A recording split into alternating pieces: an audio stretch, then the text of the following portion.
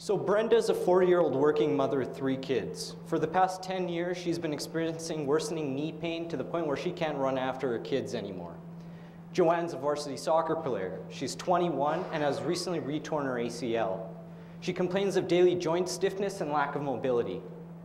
Both of these individuals are like 3 million other Canadians suffering from osteoarthritis, a degenerative disease degrading the articular cartilage in your knee joint, or the protective covering in our bones within the knee. Now, both Joanna and Brenda will go to a doctor, be given anti-inflammatories, painkillers, and told to come back when they're 60 years old for a joint replacement surgery, because that's all we can do for them.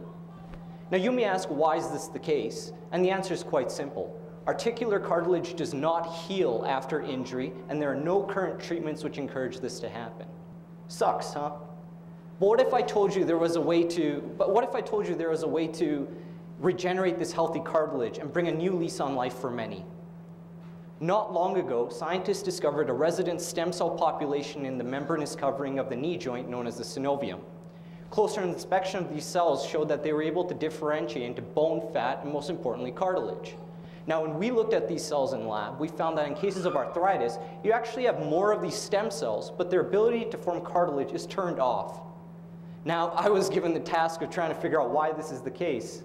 Like anyone who's lost, the first thing I did was look around. I looked at these rambunctious active immune cells in the synovium known as macrophages and their pro-inflammatory protein secretions.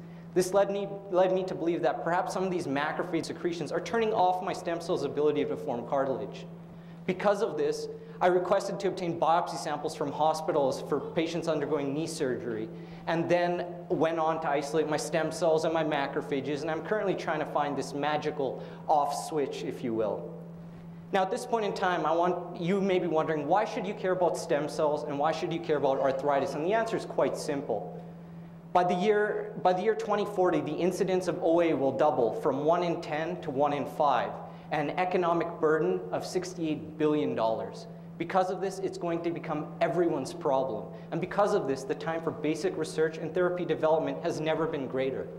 To complement this, we live in what I like to call a golden age in regenerative medicine, where we've seen Dolly the llama being cloned in the 90s, and you know, Yamanaka winning the Nobel Prize for iPSCs 2 years ago.